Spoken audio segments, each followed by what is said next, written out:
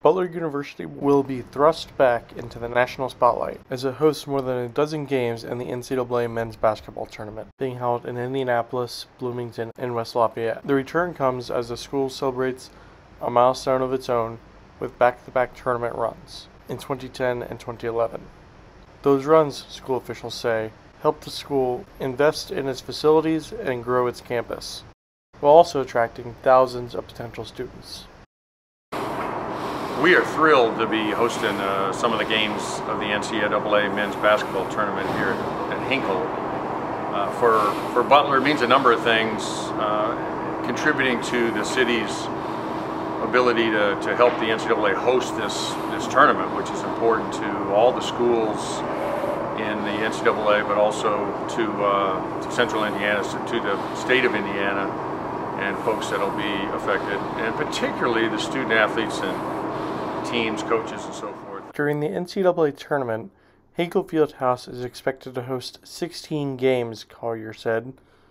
Of those, at least 8 are expected to be in the Sweet 16.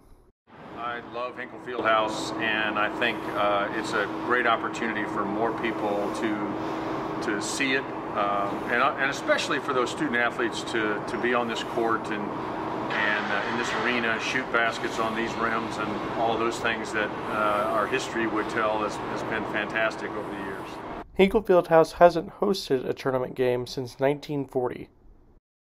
Preparations for the tournament will include a new NCAA court laid on top of the historic Hinkle court that's been in the Fieldhouse since the 1920s. Butler University President James Danko said the university has spent tens of millions of dollars investing in its facilities, including Hinkle Fieldhouse.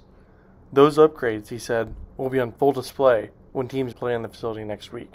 That's kind of the big headline, and certainly it's great that the experience that the fans will have, because a lot of our, in my time here at Butler, we put nearly $50 million into Hinkle, which was important, right? I mean, again, Hinkle is not just Butler, Hinkle is Indiana, right? And so this was important to preserve the integrity, the historic, iconic feel, but yet make the fan experience even better. So, I think that people that are viewing from television might not kind of get the feel of the investments, in that, but certainly those that are within it are going to, feel that. In addition to prepping for the NCAA tournament, Butler is also celebrating a key milestone this year: back-to-back Final Four runs in 2010 and 2011, including a tournament run that led them to Lucas Oil Stadium in 2010. The great teams of 2010 and 11 that played in the final championship game of the NCAA tournament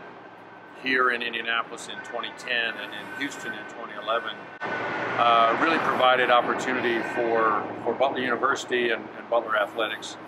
Our basketball program received an incredible amount of exposure and media coverage, and that helped identify us to lots of prospective students and basketball players, for that matter, that have come to us since then.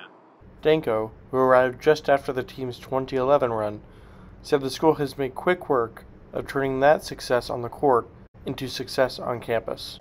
As you raise your profile, you're raising, as we did, our applications, rose considerably, attention on our campus. And we've done, obviously made a number of investments across our campus, both athletically and academically. Athletics is that, proverbial front porch to a university. But, it's the full package that really, make what Butler University is. Reporting for IBJ, I'm Shuey.